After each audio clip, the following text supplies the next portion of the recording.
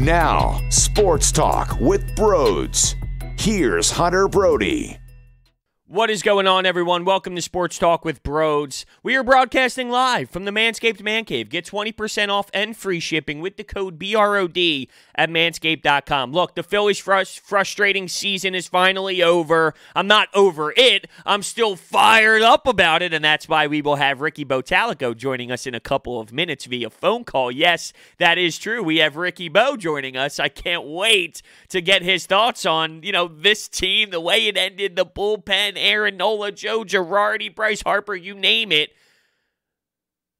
It is annoying that we are now hearing different reports about what's going on. We heard a couple weeks ago, hey, if the Phillies don't make the postseason,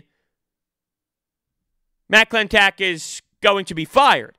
Now we're hearing that people inside who cover the Phillies are hearing from their sources that there's a chance Matt Klentak does not get fired. I don't know how you look at what has happened over the last 5 seasons and go, this guy's doing a good job. This guy has our system going well when it comes to prospects. This guy did a great job with the bullpen, who was the second worst bullpen since 1912 with a 7+ ERA.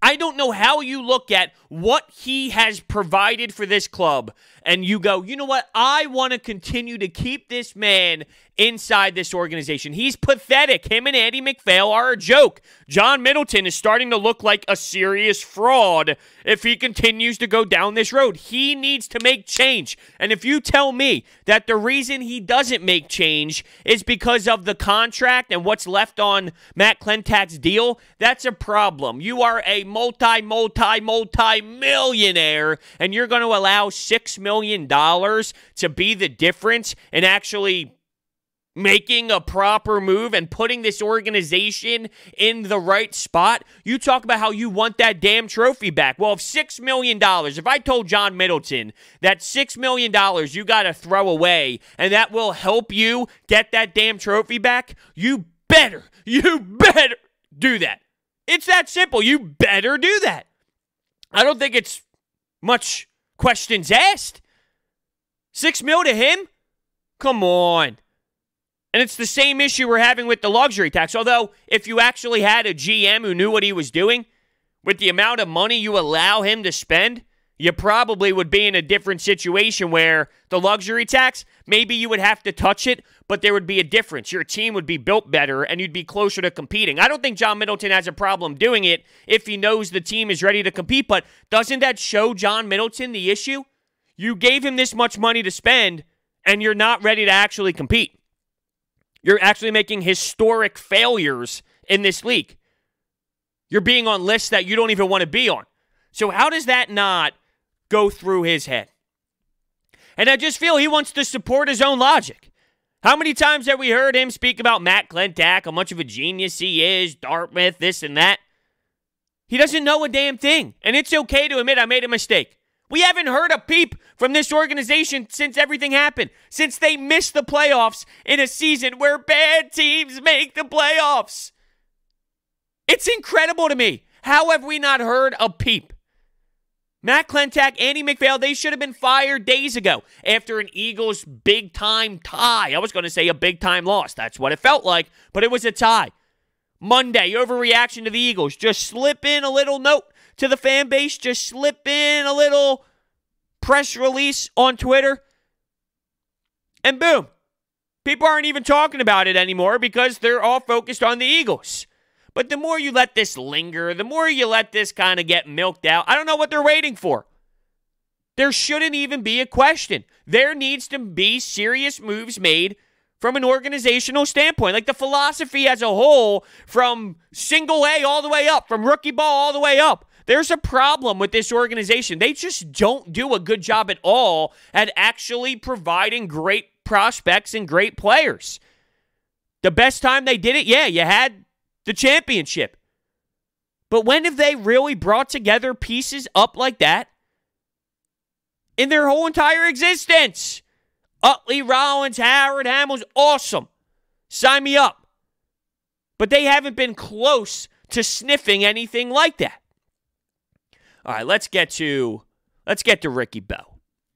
Real quick before we do, though, make sure you go check out BetQL.com. If you're big in sports betting, even if you're not big in sports betting and you want to be, go to BetQL.com, use code BROADS20 at checkout for your 20% off of your first payment. They have all the data, all the trends, all the analytics that you need to help you make an educated decision when betting. So when football comes around, I'm looking at all the sharp money where all the professional bettors are headed, and I'm just copying them. And it's a genius idea. You really need to utilize BetQL. They have a mobile app as well as BetQL.com. All the information is down below. All right, let's throw it to Ricky Bo. And now we are joined by Ricky Bottalico of NBC Sports Philadelphia. Ricky, thank you so much for joining. My pleasure. Anytime. Thank you so much. So, yeah, let's just get right into this. I mean, there's so much to get into. There's so many different avenues that we can go down. I guess we'll start here, though. That last series, you look at the Tampa Bay Rays, great baseball team, no doubt about it, but you know, you got to win. You need to win. And the Vinny V game, it was what it was. But with an opportunity with Zach Wheeler and Aaron Nola on the bump to come up short and not win any, it's just so frustrating. It's extremely frustrating. I mean, you know what really got me that last game? It looked like they had already packed it in. But and that, to me, is unacceptable. You go to the ballpark to win every day. You're major league ball players. That's what you're supposed to do, is go to the ballpark to win every day. And it looked like they just packed it in. I mean, they had one win in Nola and Wheeler's last 8 starts. Wow. I mean, this is a ball club. If you remember at the beginning of the year, I don't want to throw this out there just for no reason, but if you remember, I was upset because prognosticators picked them in a bad position. Well, guess what? They were right, and Reese was wrong in that sense. But I just, I thought there was more to this ball club than what actually showed up, especially the last weekend of the season. I would absolutely agree with you. And look, Aaron Nola couldn't even get out of the 4th inning. And obviously when Aaron Nola is on, it's magnificent. He gets a lot of strikeouts. I mean, it's beautiful. It's artwork what he does when he's at the top of his game. But the last couple Septembers haven't been good. His ERA over his last couple games was over 6. I knew this team didn't have it all. Like, they weren't really a postseason team. The only reason they were involved is because of the COVID stuff and the expanded the extended playoffs. But with Aaron Nola, I just wanted to see him go out there in the big moment. If he diced them up and went 8 strong and only allowed 1 earned run and they lost 1-0, I can leave that game feeling satisfied about Nola, but that just wasn't the case.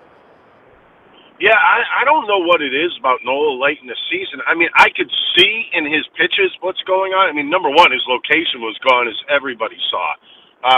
He walked, 3 more in that game? He walked 5 3 starts ago. So that's not Aaron Nola to start with. And his curveball didn't have bite on it. So, I mean, you take those 2 things away from Aaron Nola, he becomes a very ordinary pitcher. I don't know why that has happened. I looked at his mechanics. I didn't think it was quite that. I felt like it had more to do with the snap on the baseball. And a lot of people, well, maybe he's a little tired. That's equivalent to being in June. I mean, for starting pitchers, you're still getting the 4 days off and then going in your 5th day. You expected more out of Aaron Nola, there's no doubt, in his last 3 starts. Now, what about Zach Wheeler in his last start? Because he did go deep, he threw a ton of pitches, but he allowed 4 earned runs and walked 4. I mean, at some point I feel I'm being extra harsh on Nola and Wheeler, but at the same time, look, this was equivalent to a huge start for this team, and he did go deep, though, so I feel torn on, how I should feel about Zach Wheeler's last outing.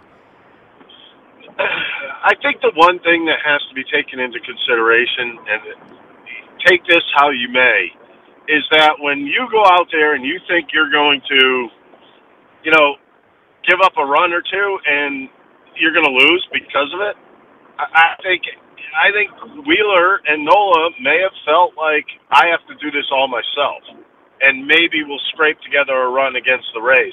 Now, I believe it was more of a mindset for those guys. Obviously, they're going out there doing the exact same thing they've been doing, but it didn't work for either one of them.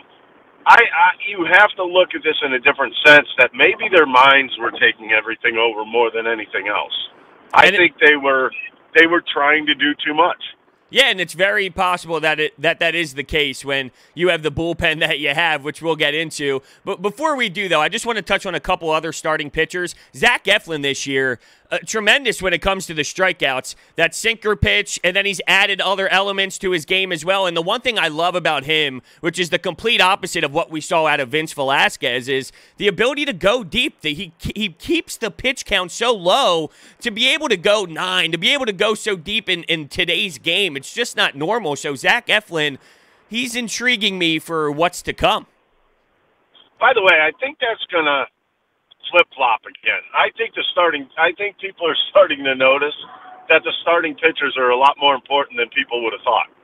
I think that's going to flip-flop here in the next couple of years, that they're going to want their starters to go deeper. We saw it with Joe Girardi this year. The bullpens all around the league, I mean, granted, the Phillies was epically bad, but bullpens all around the league have been shaky at best. But with Eflin, he's always shown that ability to go deep into games because he's looking for contact. There's not a lot of starting pitchers out there that want contact early on in the count. If you want to contrast him and Velasquez, you already know the answer. Vince doesn't want contact. He wants strikeouts, and Eflin will get his strikeouts, but he wants contact. So I just think Eflin has made a statement. And I think he made the statement even later because he pitched better when it meant to be, when you needed him to be better. So, to me, that's making a statement. Everybody knows he's got the stuff. Well, he proved it late in the season. He absolutely did, and it was tremendous to watch. Now, Spencer Howard, he blows 97, 98. It's electric, but it does seem like he's getting tired. And I actually heard you on the postgame once when he was talking about how long it took him to warm up his shoulder, and you said you went through something similar. That's not a great sign. By no means am I ruling him out. It's way too early in his career. But I did think that, fatigue set into a factor early in the games, and his pitch count went extremely high. Very young and a lot to work with in terms of, making that jump to the major league level. But I want to get your thoughts on what you saw out of Spencer Howard. Well, I think when you come up to the big leagues, you either come up with a vengeance or you come up with thoughts in your mind that you're not good enough or you don't belong there. I think he was one of those guys who may have had some of those thoughts where, what do I need to do? And then he got hit around in his first game. Do I have to change my approach? You don't change your approach that early. You keep going after hitters. You're not going to switch from a power pitching starter to a finesse pitcher in 4 or 5 starts. It doesn't work that way. This is a guy who's just got to go out there and trust his own stuff. And yes, the shoulder issues are concerning because whenever it takes you longer to warm up, that's when you know you have some kind of an issue. Obviously, they were able to rehab this one. He was on the roster there late in the season. So I just, to me, he's got a good fastball, good curveball, has to work a little bit on his changeup and that cutter/slider. But location is number one. I think they taught these kids in the minor leagues to pound up in the zone, up in the zone, up in the zone. The league's going to catch up to that. And we're starting to see it with everybody. I love that you brought that up. Yeah, go ahead. If you ever think about this, there are trends in baseball. And I can go as far back as Trevor Hoffman. How big was the changeup back then? It was a huge pitch. Everybody started to use it because it worked for Trevor Hoffman. It worked for Greg Maddux, the two-seam fastball with Maddux, and then everybody jumped on that bandwagon. Go as far back as the 70s or whatever, 80s with Suter with his split finger. Everybody wanted to try the split finger. Well, this is no different right now. That you went to the high fastball, the hitters weren't ready for it, and then all of a sudden, now you notice that a lot of mistakes could also be made up there because you're talking a matter of an inch that the hitter hits the ball going up top of the fastball. Yeah, and last year, that was the big conversation of going high in the strike zone, and Zach Eflin specifically, Zach Eflin was one of the ones that kind of fought back and went back to his older ways, and then you saw a better version of Zach Eflin towards the end of last season as well. So I know that that's something from a whole philosophy standpoint that doesn't seem to be the right move. Let me throw this at you. If you're a sinker ball pitcher, okay, if you were Roy Halladay, are you going to go to a four-seam fastball up in the zone? The answer is probably no. So, I mean, you can't change the stripes, and I think the Phillies tried to do that last year, and it hurt a couple guys for sure. No doubt. Now, the bullpen. It's hard to escape that. We probably should have let off with it because of how disgraceful it was. The 7+ ERA, most historic since 1912.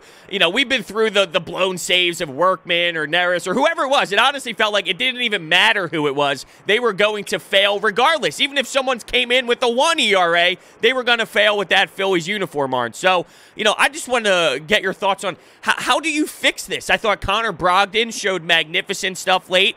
You also saw some things out of JoJo Romero, but how the hell do you fix this type of bullpen? Oh, man. I knew that was coming. You know what? I think you, number one, have to clean the house as quickly as you can. And then you really have to assess what is your main need. You need a closer, right? You need somebody who's going to go in there and is 80% reliable in the closer's role. I don't know if you heard me talk about this, but I look in as a bullpen guy as 80%. If you can give me 4 out of 5, you belong in the bullpen. And I'm talking about games. You're going to have bad games every once in a while. 80% is a bullpen guy and above. So you look for guys that can be those 80 percentiles. And the one thing that you don't have and did not have in this bullpen a lot of, and I'll take J.C. Romero out of it, and I will put Brogdon also out of it because I think he came back after he had that bad outing. He came back with a different mentality. The bullpen is also a mentality. Yes, you need to have some kind of stuff to pitch in late innings, but if you don't have that mentality to put people away late and want the baseball in the 8th and 9th inning, you don't belong in the bullpen. And that's the one thing I would look for. I would look for hardened guys, hardened mindset guys, that if it happens to me one day, it's not happening the next. And you could find those guys. You just need somebody that's looking in the right direction. And I love that you went down that road because, you know, there's been some reports over the last couple weeks of, hey, if the Phillies don't make the playoffs, you might see some moves with Matt Klentak. And then there was a report yesterday going out around, you know, maybe they're hearing words that he might stay here. You just have to think with the Matt Klentak era, he's been here for so long. You look at the system when it comes to prospects. Yes, Alec Boehm looks awesome, but there's not really enough there for my liking, at least, and I would expect others to feel the same way.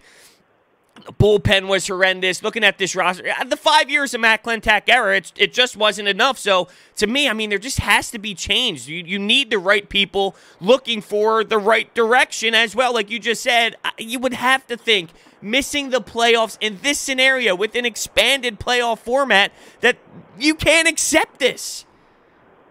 No, I got to believe it's a little embarrassing. I mean, if you're within the organization, it has to be a little bit embarrassing.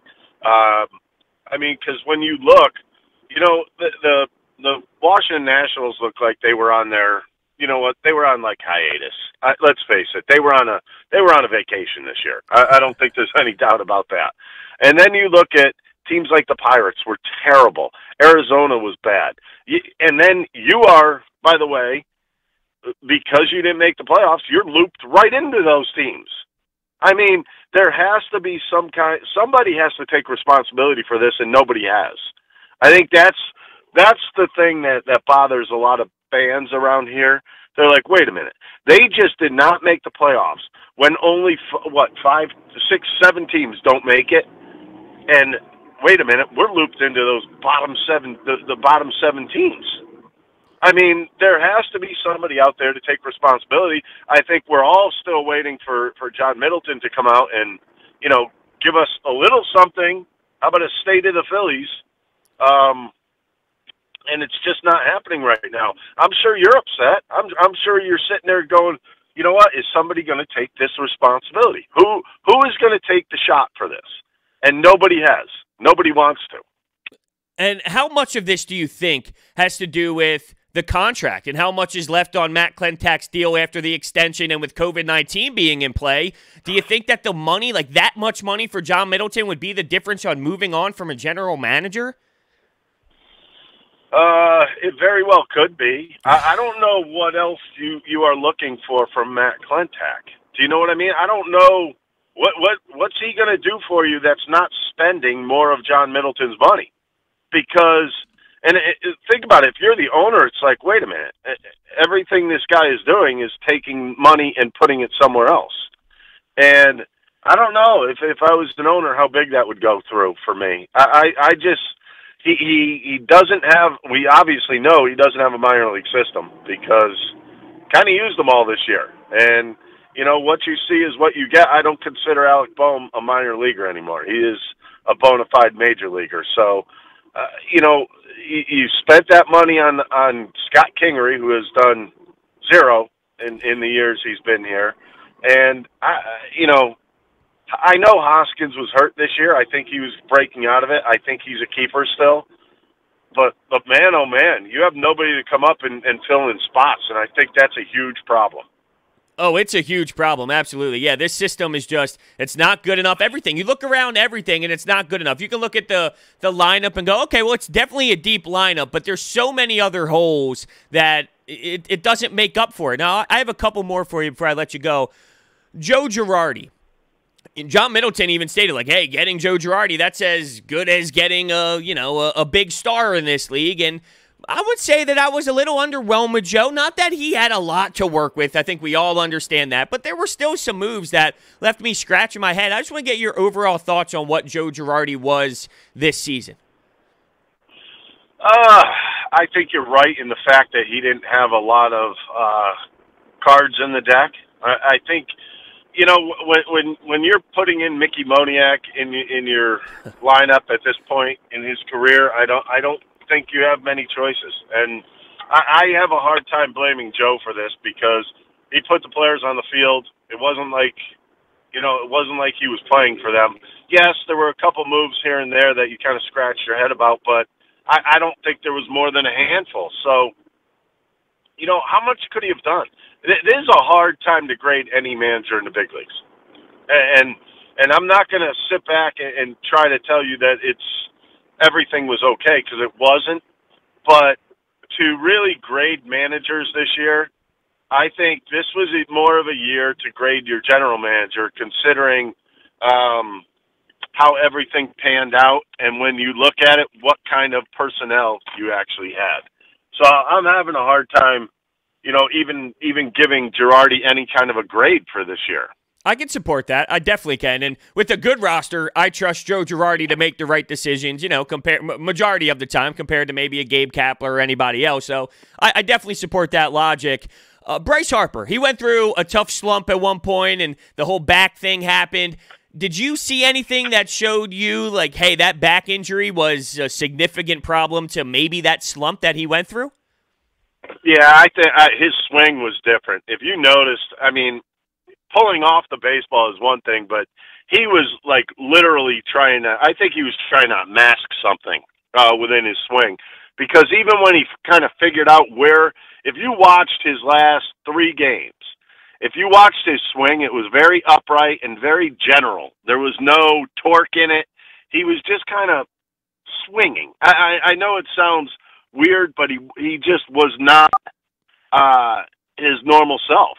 I mean, I just think it was obvious in his swing. It was a completely different swing that we had seen all season long. And then he comes in and he's just kind of hitting the ball the other way, which normally is not Bryce Harper, as we know. He wants to pull. I think he'd be a better hitter if he just thought about hitting the ball the other way. But I just think he was definitely masking something. His swing just looked different. Everything looked different, especially his upper side.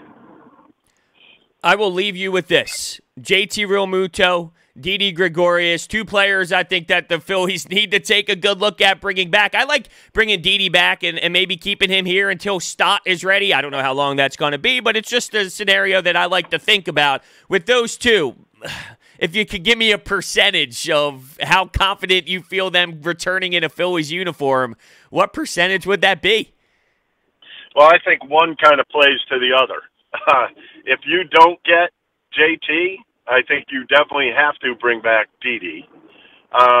If you get JT, I don't think the numbers are going to be there to bring in Didi. So, and quite frankly, I think JT's going to explore free agency, and I can't blame him. I don't think anybody should blame him. And the last I heard on that was that they weren't even close. So you talk about stupid money. I think it's going to be very stupid money if that's the case. Yeah, that's the unfortunate part. I would say as days go by, JT gets slimmer and slimmer. And probably in the division, too, from a lot of the reports that we're hearing with some teams interested. So that'll be interesting. That'll be interesting. And Bryce Harper clearly won't be happy as he's putting up his Instagram posts and making his comments about him needing to be here for him being, the best catcher and the best guy in his position. So it'll be interesting to see how this whole entire offseason plays out. It does seem like now it's been long enough where the Phillies, they slide under the radar because the Eagles start during the time of their collapse. But now it seems like the intensity has picked up with the front office and the ownership, which is what we need. So thank you so much. It'll be interesting. Yeah, no doubt. Thank you so much for joining me today. I really, really appreciate your time. You got it anytime. I just want to thank Ricky Bo so much for joining me. That was so much fun, without a doubt, talking to Ricky Bo about baseball. Come on, there's nothing better than that. Remember that this episode of Sports Talk with Broads is sponsored by Orbit Energy and Power, and with over 20 years of experience in the industry, they are home to your solar experts in both residential and commercial projects. Their information is down below. I want to touch on, one thing that Ricky Bo said that really stood out to me is Rhys Hoskins not ready to give up on him. Obviously he said a lot of things, right? But one thing that I wish I could have followed up with that's eaten me a bit is the whole Rhys Hoskins thing. And, he thinks he could be this player and he's not willing to give up on him. Looking at that first base position, Alec Boehm looks so much better at first base than he does at third base, and I feel that's more of his natural spot over at first. Now you have a DH in play. Can Rhys Hoskins just be your DH, and when Alec Boehm is the DH, maybe Rhys plays first base? I guess you can go down that road. I was going to mention, well, hey, first base can be packed. If JT Realmuto is here, he could play first base as well at times, specifically maybe later on in his career. There's just a jam at first, but realistically, I don't see a scenario right now where they sign him because they would have. And you heard Ricky Bo say they're not really that close in that conversation. So that is a big issue. I just look at Rhys Hoskins and I go, while I like what he brings to the table when he's playing hot baseball, when he's playing his good version of baseball, okay, this is going to be a difference maker, right? Like, this is a guy who can step into that lineup and just crush the baseball at will when he's on his game. He seems to go through extreme highs and extreme lows, sort of like Bryce Harper, but his highs are so high, they're valuable. With our starting pitching spots right now, though, Jake Arrieta coming off the books, would I be opposed to trading Rhys Hoskins when he has a bit of value? I wouldn't be opposed to it. It would depend on what you get in return, but I would not be opposed to it.